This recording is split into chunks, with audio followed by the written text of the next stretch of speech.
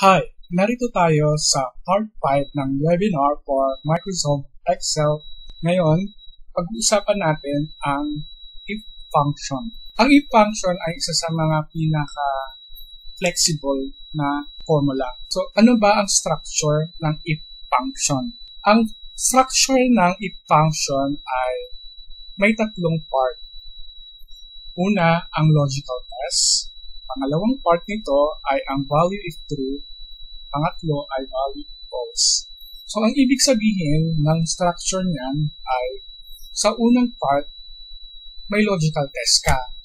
Kapag tumama ang logical test mo, papasok ang value doon sa pangalawang part. Pag ang logical test ay mali, papasok siya sa pangatlong part, yung value. Bago natin simulan ang if function na yan, mag-focus tayo sa logical test.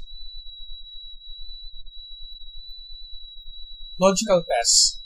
Sa logical test, dalawa lang ang pwedeng mangyari. True or false. So, paano ba ang logical test na to?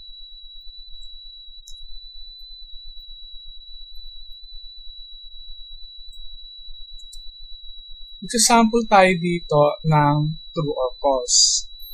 Meron tayo ditong mga kung ano yung pwede nating i-test kung equal, not equal, greater than or equal, greater than or equal, and less than or equal. So, paano to malalaman kung true or false? Iti-test natin kung true or false ito. Okay is equal to okay. True is okay equal to no. Dapat false to kasi hindi sila equal. Is okay equal not equal to okay. It is false kasi hindi sila not equal. Sila ay equal. So, okay is not equal to no. Siyempre, true. Kasi hindi sila equal. So, anong ibig sabihin nun? Kung pareho ba yung value ng isa? Parehong okay ba? So, kung parehong okay, true. Pag hindi pareho, false. Pero kailangan mong malaman muna kung ano yung condition mo. So, pag sa numbers naman, is number 1 greater than or equal to 2? Dapat false ito. So, is number 1 greater than or equal to 1? Dapat true ito kasi equal. Is number 1 less than 2? Dapat true ito kasi 1 is less than 2. Is number 1 is less than 1? Less than or equal to 1? So, dapat true ito kasi or equal. So, ito yung logical test natin. Test natin siya base sa true or false siya. Balikan natin yung if functions. So, ito yung tatlong structure niya. Gagawa tayo ng example. I-illustrate natin kung paano ito ginagamit. Ito yung if. Meron tayong data dito sa kaliwa. Ang gagawin natin, meron tayong hinahanap na logical test. Meron tayong test. Yung dito sa type, dapat equal to wholesale. So, dapat true. So, kung wholesale is type is equal to wholesale, true dapat yon. Or else, magpo-false siya. Kung hindi siya wholesale, retail lang. Dalawa lang ang type kasi dito dalawa lang ang type, wholesale and retail. So, kung hindi siya true, retail siya. tingnan natin, i-test muna natin yung logic niya. Start tayo sa F4 equals to wholesale. Hindi natin ito type yung word ng wholesale. Kailangan mag-start muna tayo ng to para ma-recognize siya as formula. Pag word lang yan, hindi nga i-recognize. Kailangan may code. Enter. So, true. Titingnan natin, pababa.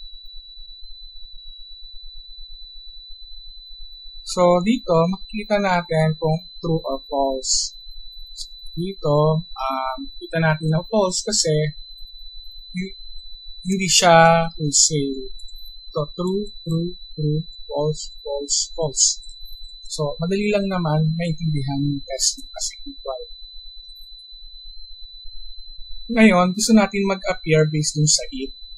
Pag tumama siya, papasok yung amount. So, ang gusto natin yung revenue niya, kung wholesale siya, yung figure na wholesale ang mag-a-appear dito. Pag false, dito sa retail.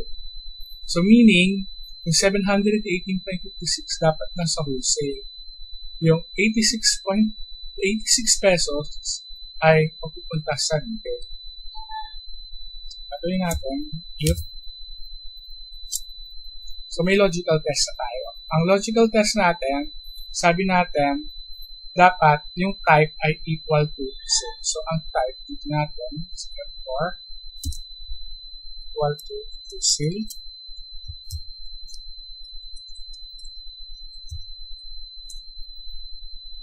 So, magkakama ulit tayo. Type natin yung kama para sa susunod na part. Is true. Nandito tayo sa bahagi ng true. So, kapag true siya, ang mag-a-appear na value ay yung net revenue. Yan. So, pag true, yung net revenue. If false, so, mag-type ulit tayo ng kama para magpunta tayo sa this. Ang gusto natin mangyari, walang mag-a-appear na amount kapag false siya. So, ang ilalagay nating character is close quote, which means blank.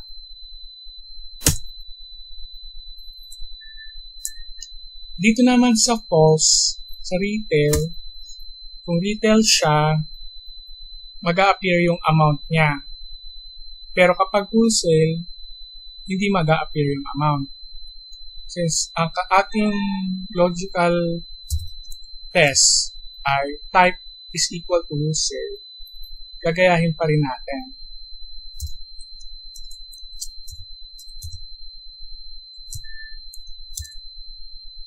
As you can see, F4 is equal to wholesale. Yan yung ating logical test. Pag true siya, blanco. Kasi, ang gusto natin mangyari, dapat retail siya. Hindi kasi siya wholesale. Alam natin hindi wholesale yung retail. Kaya, hindi natin siya ilalagay sa true. Ilalagay natin siya sa false. So, yung amount na mag-a-appear ay net revenue if false. Kasi, retail. Mapapansin nyo, walang laman. Obviously kasi, true yung ating logical test. Kaya, hindi dapat siya mag-a-appear. Pag false lang, dapat mag-a-appear yung amount doon sa retail. Gagawin natin, i-highlight natin, i-drag natin, pababa. Yan. So, nakita na natin yung mga amount ng net revenue. Mapapansin, lahat lang ng retail ang makikita dito sa false, while yung true dito sa wholesale. Next. Ang gusto naman nating mangyari ay sa net revenue. Ang logical test natin ay nasa net revenue. Ang net revenue natin dapat ay higit pa sa 100. So, tingnan natin, si net revenue ba ay greater than 100? Dapat true, kasi more than 100 siya. Kakopy natin siya pababa.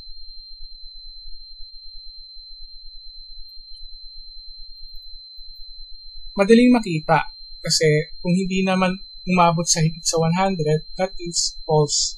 Ito, 100, hindi naman higit sa 100. 100. Ngayon, ang mangyayari, gusto natin gawin, gusto natin i-display kung good or not good kapag umabot siya ng 100. Pag umabot siya ng higit sa 100, i-display natin yung good. Kung hindi, not good.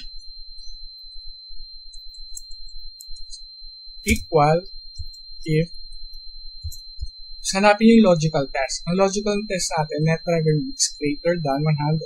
So, ito yung net revenue natin. Greater than 100. So, tapusin na natin yung logical test. Tama. Para mapunta tayo sa value if true. Ang value if true natin ay dapat mag-appear yung word na good. So, hindi natin itatype yung word na good nang walang code. So, kailangan may code.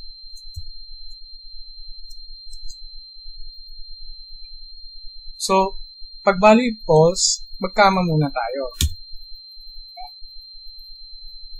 Pag value if false, gusto natin walang makikita. So, blanco lang. Same din dito. Pero ang kaibahan, pag not good, nandoon sa false. If ang logical test is revenue greater than 100. Value if true, kailangan blanco. Value if false, not true. Why? Kasi, alam naman natin ang kabaliktaran na ng greater than 100, which is equal or less than 100. So, that is not good. So, eventually, nasa false side siya. Magpo-fall siya sa false. Enter. So, as you can see, walang laman. Kasi, false siya. Good kasi siya eh. Kaya, walang laman. Drag natin pababa. So, let's see. Either good or not good lang. So, ito good kasi more than 100. Ito, less than 100. So, not good. Ito, more than 100. So, good. Ito, less than. So on.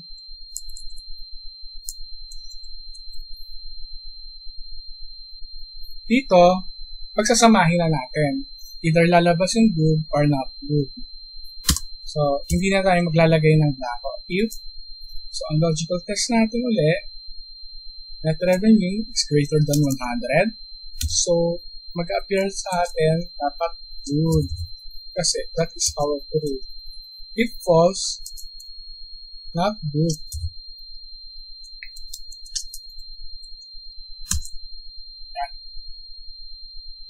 So, pwede natin ma-check kung tama yung ating formula by clicking the snippet.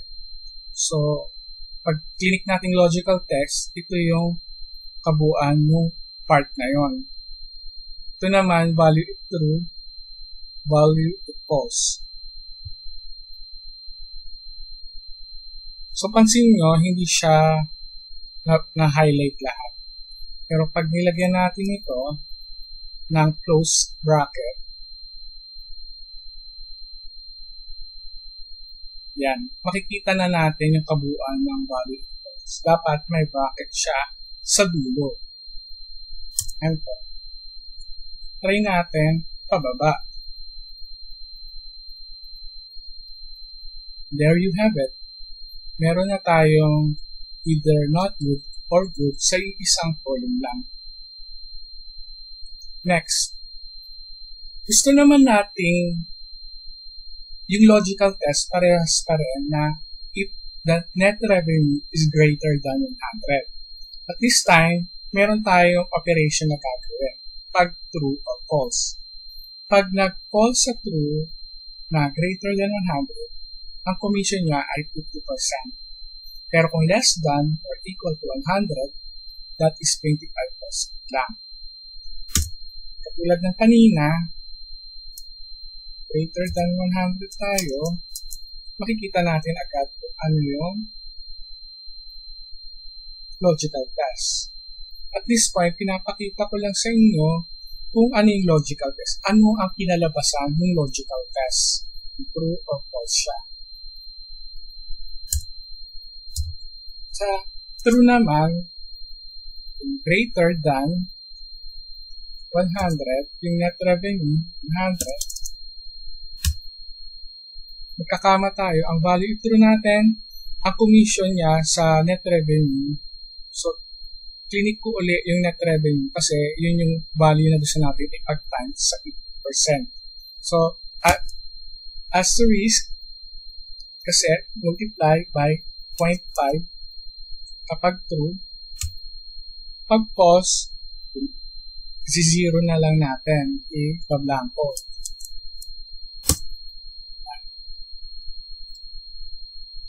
Dito, ganun din. If same argument, greater than 100. Since nasa false side tayo, gusto natin i-blanco lahat ng true.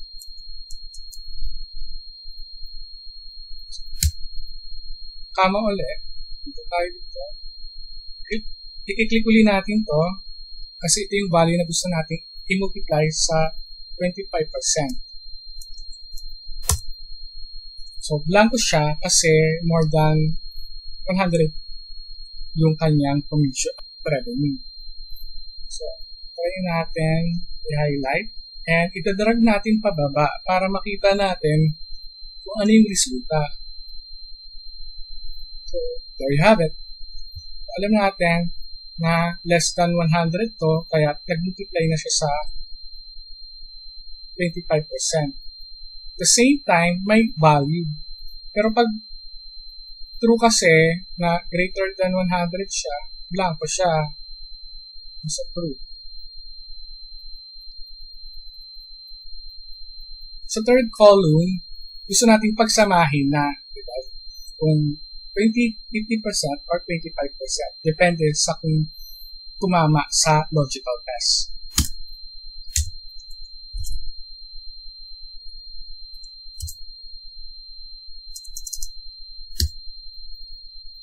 Value if true, multiply natin siya sa 0.5. Value if false, multiply ulit natin siya sa 0.25. So, makikita natin yung amount. Pag pinotal natin dyan, pag rinag natin, makikita na natin lahat yung amount na kung ano yung resulta niya.